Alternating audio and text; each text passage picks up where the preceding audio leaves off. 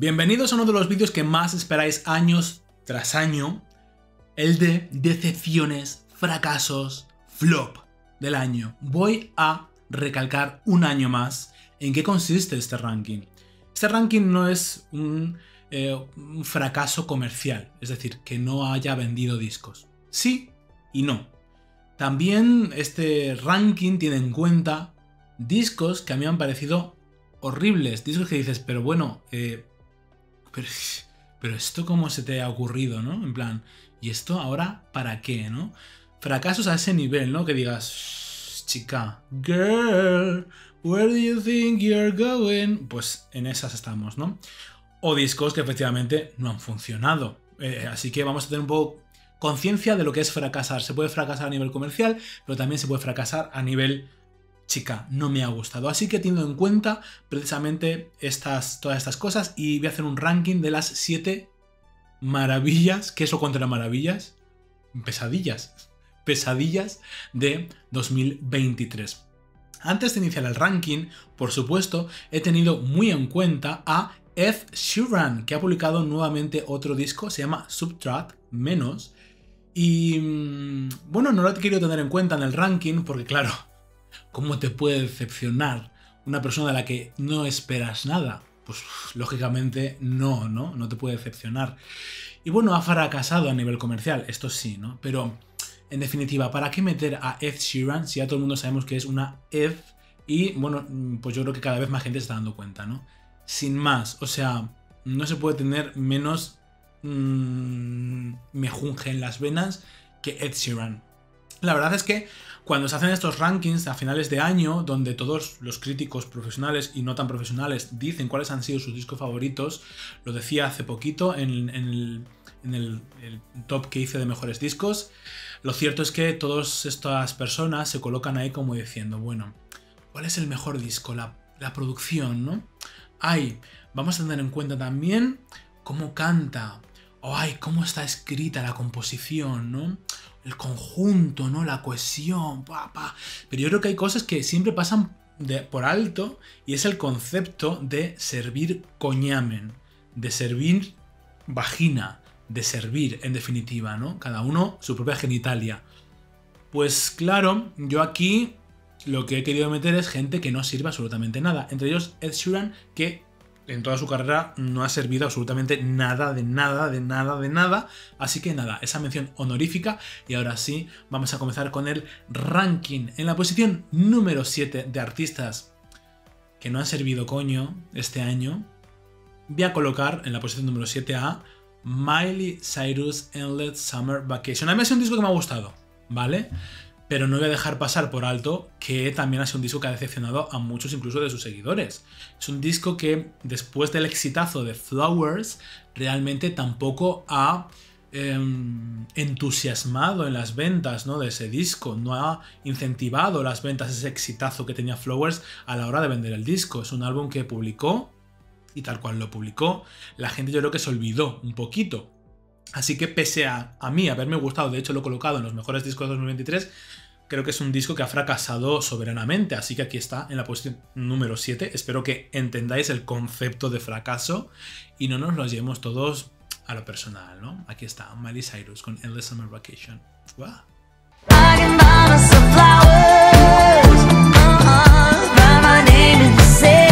a la posición número 6.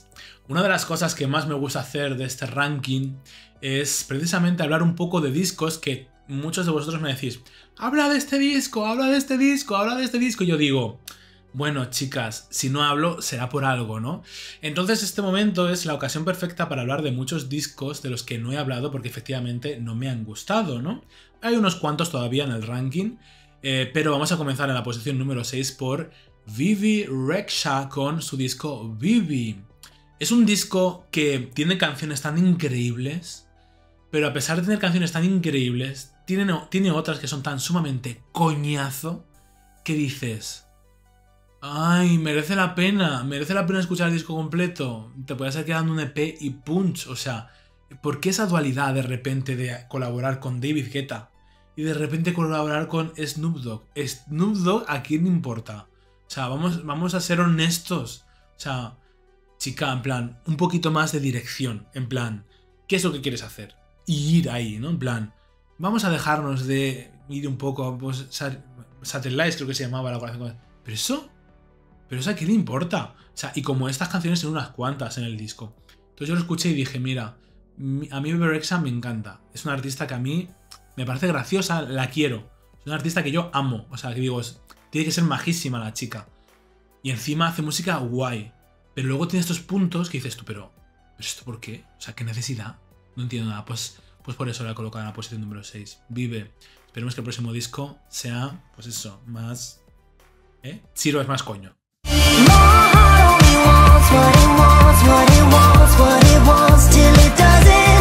Posición número 5. Me ha pasado igual que con Bebe Rexha, pero es que este disco no hay sí que sí por dónde cogerlo. Igual tiene dos canciones que dices, bueno, qué guay. Y además un comeback que estábamos esperando. Rita Ora, You and I. O sea, además, nos cuenta la historia de, claro, ella se ha casado, se ha prometido en ese tiempo y nos cuenta esta maravillosa historia, ¿no? ¿A quién le importa esa historia a Rita Ora, por favor? Esperemos que se separe y en el próximo disco cuente todas estas miserias, que ahí nos interesará un poquito más, ¿no? Entonces, bueno, es un disco que a mí me ha carecido completamente de interés. Todo lo que narra me parece... ¿Qué me importa? No me importa nada. Y luego... O sea, ni un hit. O sea, no hay una cosa que digas tú, esto, Rita Ora, venga. Qué alegría, ¿no? En plan... Ay, qué cosa, ¿no? En plan, porque Rita Ora ha servido, ha tenido hits que dices tú... Bueno, esa señora sabe lo que se hace. Pero de repente saca este disco y dices, no sabía tanto lo que se hacía. ¿Esto qué es? ¿No? Pues bueno, este disco You and I, un auténtico zurullón.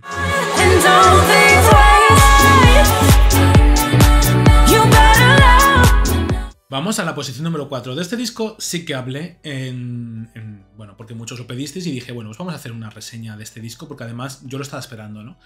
Doja Cat publica Scarlet y fue la primera reseña que hice de Doja Cat aquí en el canal, ¿no? No había hablado de sus anteriores discos, que me gustaron mucho más que este. Sí es cierto que yo a Doja Cat nunca la había tenido como alguien que digas tú, wow, cuidado, ¿no? Tenía canciones guays, de repente, tal, bueno. Pero con este disco dije, ay, Paint the Tone Red, de repente Demons, de repente algunas canciones que dije, oh, cómo me gusta. Y de repente escuchas el disco, Scarlet publica el disco en octubre y dices, no, Doja, o sea, no puedes hacer esto. Parecía una canción tras otra exactamente la misma, salvo los singles que ha sacado. Los singles que ha sacado dices tú, ostras, la tía, vaya servida de coño. Pero luego, todo es carchofa, todo que dices tú, no, cariño, no puedes hacer esto, no puedes vendernos esta exquisitez. Y de repente escuchar el disco y darnos esta exquisitez. No. Bueno, pues por eso está Doja Cat con Scarlet en la posición número 4.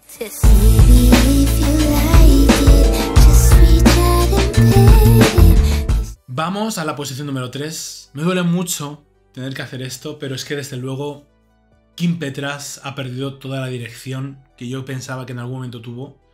Yo creo que no sabe dónde ir. Ahora ha triunfado con Sam Smith y ha dicho, venga, vamos a apostar por la música un poco más comercial, vamos a colaborar con David Guetta, vamos a colaborar... Ha perdido toda la dirección, en plan, todo lo que yo creía que era guay, ha destruido todo eso que yo pensaba que a Kim Petras le hacía como una tía chulísima. Todo eso lo ha destruido, lo ha dejado aparte, se ha cagado en todo ello y ha dicho, vamos a hacer una ristra de decisiones que son una serie de catastróficas desdichas en realidad, ¿no? Ese disco Fit the Best, no hay por dónde cogerlo, salvo unas cuantas canciones que dices tú, es que Kim Petras, si no te ofrece unas cuantas canciones que dices tú, chapó, entonces ¿qué? ¿No? Pues claro, tiene un background detrás que dices tú, vaya servida de coño. Pero ahora saca su primer disco, Fit the Best, y dices tú, ¿qué? Fit the Eth, no the Best, Fit the Eth, libera las heces. Es lo que ha hecho, liberar sus heces, liberar todas sus entrañas y cagarse en todos nosotros. Es lo que ha hecho, en definitiva, Kim Petras. Así que yo lo siento. Ha querido reconducir sacando ese disco, Probably My Chick, que bueno, al final un poco descafeinado porque le ha quitado algunas canciones que ha incluido en Fit the Best, algo otras canciones que iban a estar incluidas, pues al final las puso como single y no las ha puesto en el disco, que le quita fuerza, yo creo que le quita chicha, ese problematic. Pero bueno, no sé, esperemos que en algún momento diga Kim Petras, chica, me centro, sé lo que soy y pa'lante, ¿no? Porque es que me parece que va como pollo sin cabeza. Entonces, bueno, pues en la posición número 3 Kim Petras. Qué excepción, porque yo a Kim Petras la amo, pero desde que sacó ese pez, el pez, nunca mejor dicho, de, ¿cómo se llamaba? Este que hacía la guarrindonga, pues ese. Fatal, no me gusta.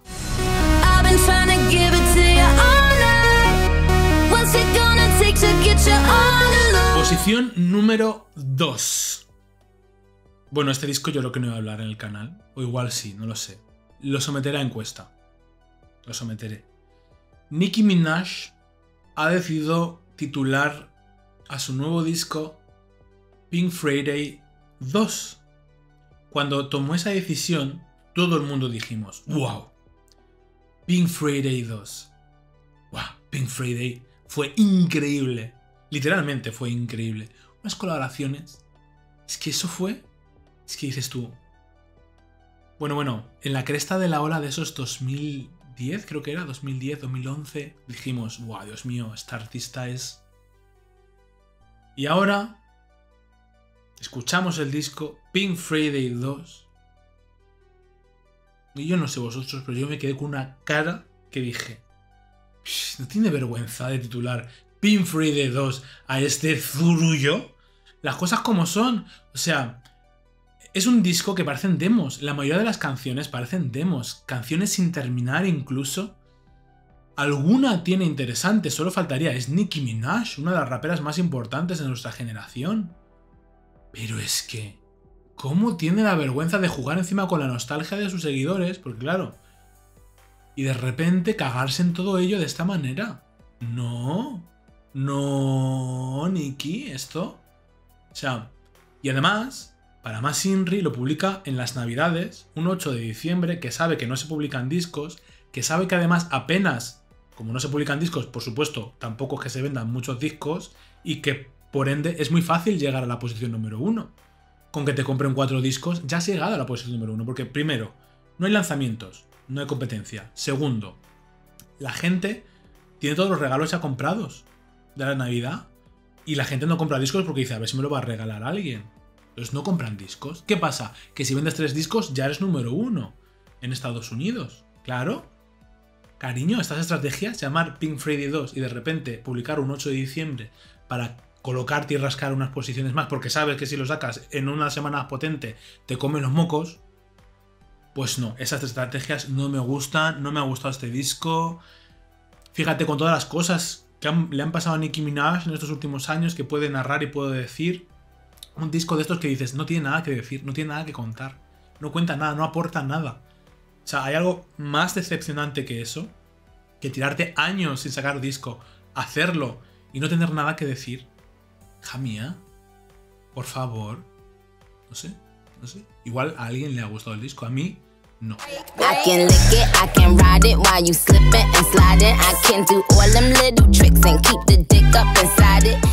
Posición número 1. Qué ganas tenía de hablar de este disco. Porque este sí que no hablé y mucha gente me dijo, habla del disco, es increíble.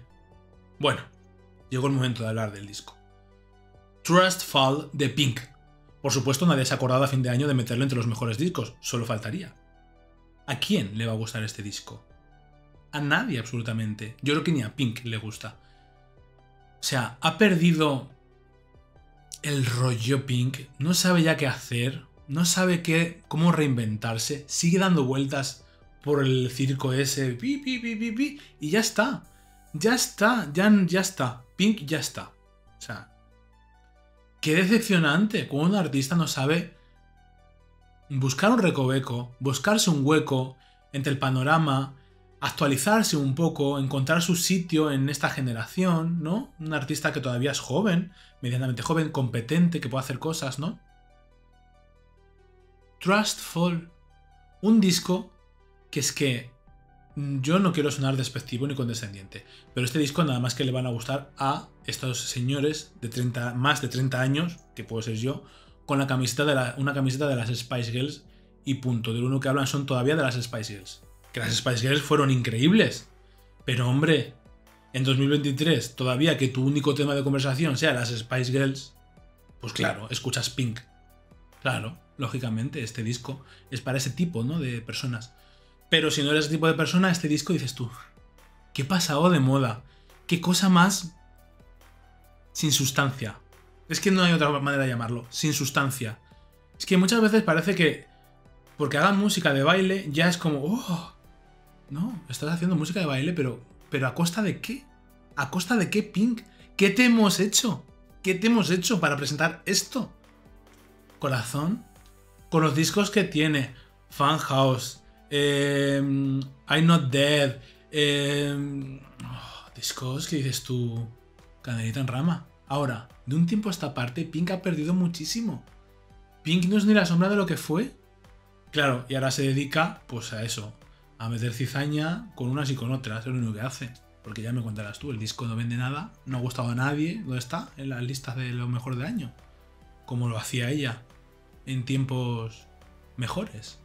No. Pues aquí está. En la posición número 1 este año, Pink, para ti. Decepcionante absolutamente. Nadie se ha acordado de tu disco, salvo yo. Yo me he acordado, pero porque me he sentido completamente agredido con esta obra.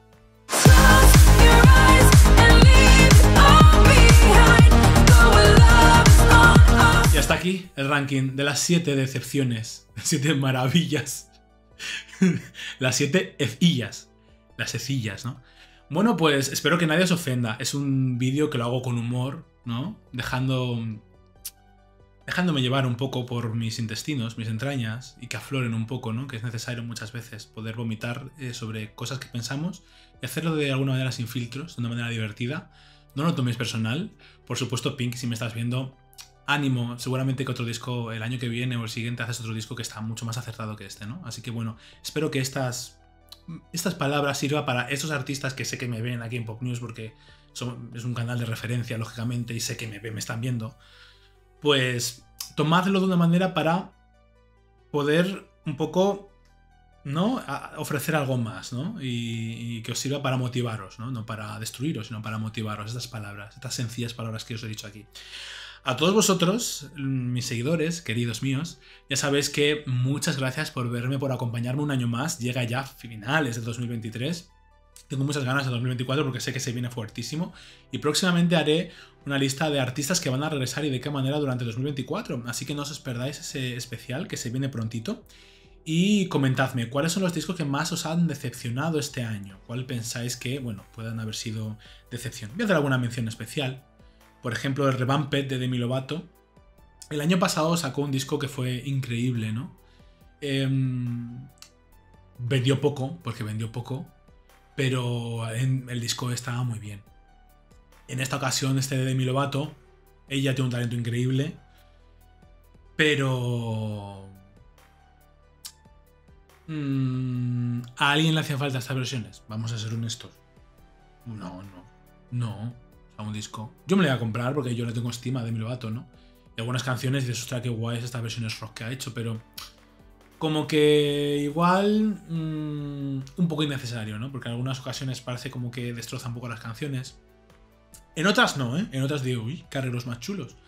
Pero en general, una cosa como decepcionante en general, ¿no? Por ejemplo, este Revamped de Demi Lovato, ¿no? Que tampoco habla en el canal, pero bueno, aquí está, aquí va mi opinión. No sé si hay algún disco que me habéis dicho que hablase, no, estoy intentando pensar, ¿no? Pero bueno, de este sí que recuerdo que me dijisteis que hablase, así que bueno, aquí están mis palabritas que voy a decir de esta cosa que ha hecho Demi Lovato.